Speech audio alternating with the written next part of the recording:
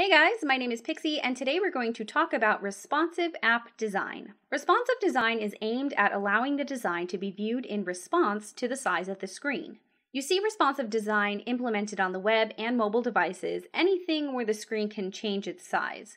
Just like not all TV sizes are the same, not all PC monitors are the same, not all Android phones are the same size, there might be a fraction of a difference, but they're all different. Because of that, we want to design our apps responsively so that the app looks virtually the same on every device. In AppyBuilder, we're usually only working with phones, sometimes tablets, and we'll talk about that later in the video. Even though Android phones can have different sizes, we still want to be able to design for changes in screen orientation, like changing from portrait to landscape, and we want to make sure our app still looks good in both orientations. You can use the screen sizing property to specify whether you want your app to be fixed or responsive.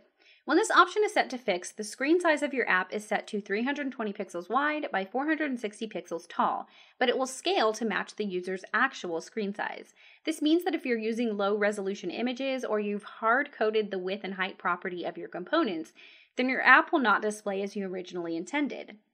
Naturally, you'd want to use high-resolution images for fixed and responsive screen sizing so you can maintain a higher quality on all screen sizes.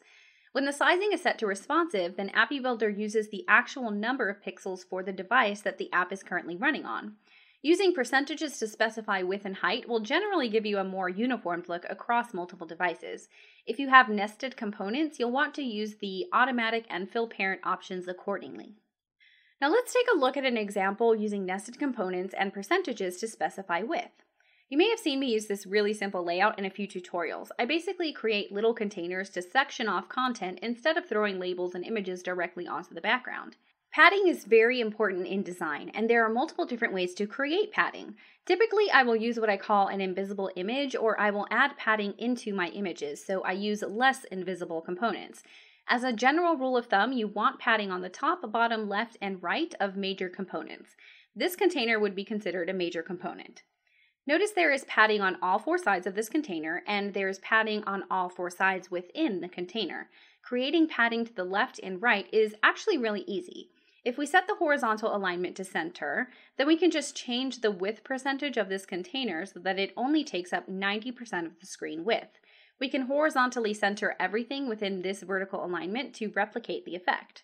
Percentage sizing is done a little differently than you might be used to if you've worked with Android Studio or you make websites. You might think logically that the components inside this container should also be set to 90% because the container is the parent element. However, the width property in this case still reflects the screen size, so we're actually setting this to 80%. And if we want to nest another container within this container, we would set the width to 70%. So this is 90% of the screen width, this is 80% of the screen width, and this is 70% of the screen width, and so on. The labels are actually set to 80% width, so they look like they maintain equal padding on the left and right sides. The height is going to be a little different. If we want padding on the top and bottom of these containers, we can just use an invisible component. What I've done is basically create an invisible PNG image that is 10 by 10 pixels. If I drop an image component above and below the container, then I can automatically have 10 pixels of padding just by setting the image property to invisible.png, because the width and height of most components are set to automatic by default. I can always change the width and height of this invisible image at any time if I feel like I need more than 10 pixels of padding. And you'll see that when you rotate the screen, you don't have to code anything else. This container will automatically resize to fit 90% of the screen, and the components inside that container also resize accordingly. Now, let's look at an example where we dynamically set the width and height of components. Since this tutorial is covering concepts and best practices, you don't have to follow along with me. We're just going to go quickly through this. Notice on the screen I have a horizontal arrangement named Container Buttons, and inside the layout component I have 7 buttons named Button 1 through Button 7. I've kept all the defaults on these buttons. The shape is set to default, the width and the height are set to automatic. Nothing has been changed other than the text 1 through 7 that appears on each button. The screen size property is currently set to fixed, and the screen orientation is set to sensor. If we run this app, you'll notice that in portrait orientation, you can see the first 4 buttons, and button 4 seems to be smaller than the other 3 buttons that are visible. If we switch to landscape orientation, then we can see all 7 buttons, but again, the last button seems to be smaller than the other 6 buttons. If we set the screen sizing to responsive and go back to portrait orientation, we still see only 7 buttons, but they at least seem to be the same size. Switch back to landscape and we see all 7 buttons and they seem to be the same size. Now obviously if we set our screen orientation to sensor, that probably means we want this app to look the same in both portrait and landscape orientation, and it currently does not look the same. Let's fix that. I'm going to change the shape of each of these buttons to rectangular. I'm doing this so that there won't be any padding in between these buttons, and we're going to dynamically set the width and the height of these buttons using the blocks editor. In the blocks editor, I have a variable named button list, and I've created my initialize list procedure that adds buttons 1 through 7 to the button list. I initialize this list when the screen starts, but I also want to resize each of the buttons in this list to be a perfect square that takes up the entire width of the screen. The size of each button should be the screen width divided by the length of the button list. We know there are 7 buttons on the screen, so I could easily say screen width divided by 7, but I don't think you should get in the habit of hard coding anything. Hard coding would be placing math block with the number 7 here. What if you add 3 more buttons? Then you also have to change this block to 10. So we use the length of the list in case that list ever changes in the future. So screen width divided by 7 might not result in a perfect whole number, but that's okay. You can round this if you want, but it's fine just the way it is right now. Now we're going to loop through the button list and set every width and height of each of these buttons to be button size. Call this procedure when the app starts, run the app again, and notice that the buttons are now perfect square and they take up the entire width of the screen. Remember that I changed the shape of the buttons to rectangular so there's no padding between the buttons whatsoever. Turn the app on its side, and again we have perfectly squared buttons, but the buttons no longer fill the entire width of the screen. We have a lot of white space to the left and right side of the button container. What if we use the screen orientation changed event and called resize list when the screen changes orientation? Let's try adding that and testing the app again. We notice that the button size starts out good, we switch to landscape and don't see a change. There's still white space to the left and right side. That's not good. Go back to portrait and notice, whoa, something did happen, but not what we wanted. These larger buttons should appear in landscape mode, but not portrait mode. As programmers, we need to think logically, assess the situation. What is actually happening? The buttons are changing their size when the screen orientation changes. That's good, but what's the problem? The screen is changing orientation, and while the screen is rotating, the width and height of each button are supposed to change based on the screen width. So a new screen width is not apparent until the orientation has finished, which takes like 1/10 of a second, and these blocks have already executed during that 1/10 of a second from the screen changing orientation. To fix this, we can just use a clock component that delays these blocks from executing. In your clock component, uncheck timer always fired and uncheck timer enabled. A timer interval of 1000 is the same as 1 second, so changing the interval to 100 is 1/10 of a second. In the blocks editor, we can create a variable named delay set to 0.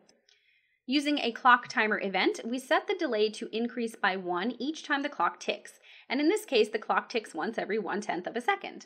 If the delay is greater than or equal to 1, we can resize the list, reset delay to 0, and disable the clock.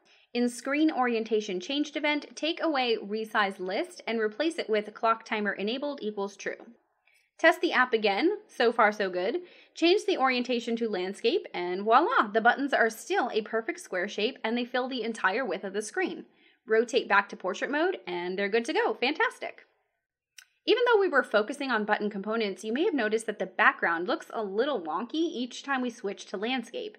And it might be a little hard to see because the background is a subtle light gray pattern of diamonds. So let's use Wonder Woman as an example because she's awesome and we can see a more noticeable difference. I'm going to hide this button container and change the background to Wonder Woman and also remove the title bar and the status bar. Launch the app again and notice that Wonder Woman looks really uncomfortable. She's like smushed inside of this tiny little space and she almost looks like she's melting. That's not cool. Switch to landscape mode and she looks a lot better here because the original image is by default in landscape orientation, so it's going to look proportioned in landscape versus portrait.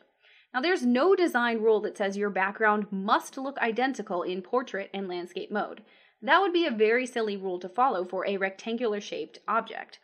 With a little bit of image editing, we can essentially center Wonder Woman so she looks proportioned in both screen orientations. Open up Photoshop or whatever image software that you're using and create the Android default design ratio. We've talked about this ratio in previous videos, but just to recap, the current standard in design is to create an image that is 1080 by 1920, which would be portrait mode, and for landscape it's the same numbers but the width and height are reversed. If you're using something like Android Studio to create your Android apps, then you want to keep this as is. Remember that AppyBuilder or any of the App Inventor drag and drop platforms, it's good practice to design for your device because you're working with a little bit of limitations. And if you know you're designing for just a phone and not a tablet, we can resize this canvas to 30% of its original size, which gives us a new dimension of 324 by 576, which still maintains the 9:16 aspect ratio. Remember at the start of the video we said that if you're using a fixed size for your app, then the app is created using the dimensions 320 by 460, which you can see here is a little bit smaller than the dimensions we're using.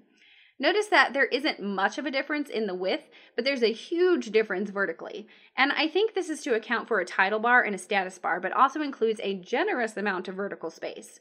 I don't think that 320 by 460 is an accurate representation of a standard Android phone. So even though the original App Inventor documentation uses that size for a fixed screen, I'm completely throwing that out the window and I'm designing to the current standards for 2017, which is a 9:16 aspect ratio. That said, I'm going to take original Wonder Woman background and resize it to fit in this screen in portrait orientation. Now we're not seeing the entire image here, but she looks proportioned. That's what matters. That's what we're going for. I'll save this as background portrait. Then I'm going to change the canvas size using the same width and height, just flip-flopped. And now I can see more of the image, but I definitely want to see her headpiece, so I just need to bring this image down a little bit more, making sure that we know this is Wonder Woman, and then save this as background landscape.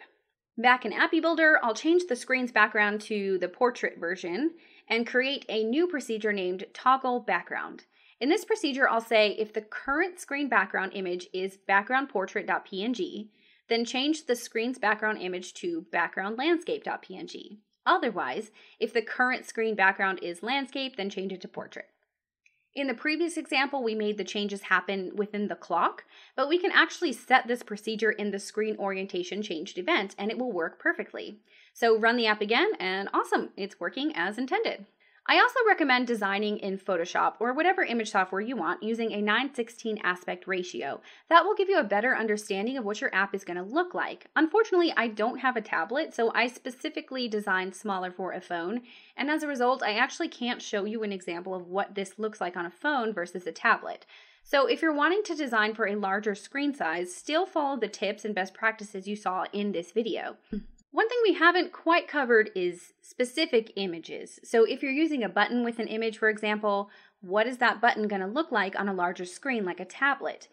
So let's say we're creating a layout in Photoshop and we place an image right here. If we want to recreate this kind of image with some text on the side, there are a couple of things to take note of. There's a padding on top of this container as well as to the left and the right side. You also probably want some padding below the container if you plan on adding anything else, and there should also be a small amount of padding between the image and the text. You could accomplish that by using an invisible image, or when you save this little image here, you can add some padding to the image on the right side so you don't need an invisible image at all. You could eyeball this and say that the image is roughly 20% of the screen width, or you could get a little more technical. The width of this canvas is 324, and the width of this image is 85 pixels. So 85 divided by 324 is 0.26 times 100 is 26%. In AppyBuilder, we would set the width of this image to 26%. By default, this image is 85 by 85. It's a perfect square, but we can't set the height of the image to 26% because that's 26% of the screen size, and our phone is a rectangular shape. So 26% of the screen width is different than 26% of the screen's height. We would need to change the height of this image in the block section, just like we did with the previous examples. Alright, to wrap this up, we need to talk about all App Inventor limitations. This includes AppyBuilder, Thunkable, Makeroid, and any other platforms that stem from App Inventor. The App Inventor features support responsive design, but are limited and incomplete. The biggest limitation in responsive design is drawing on the canvas and using sprites for animation. In this case, it is recommended to use the fixed size option if you're using a canvas. Or if you're using responsive sizing, set the canvas to be a fixed number of pixels. The third approach is to use responsive sizing, but everything within that canvas should be percentages and simple math like dividing or multiplying based on the canvas width and height.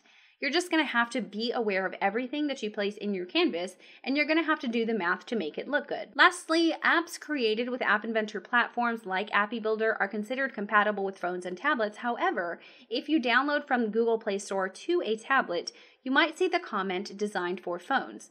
This doesn't prevent your apps from running, but it indicates that Google has certain design guidelines that they want tablets to follow.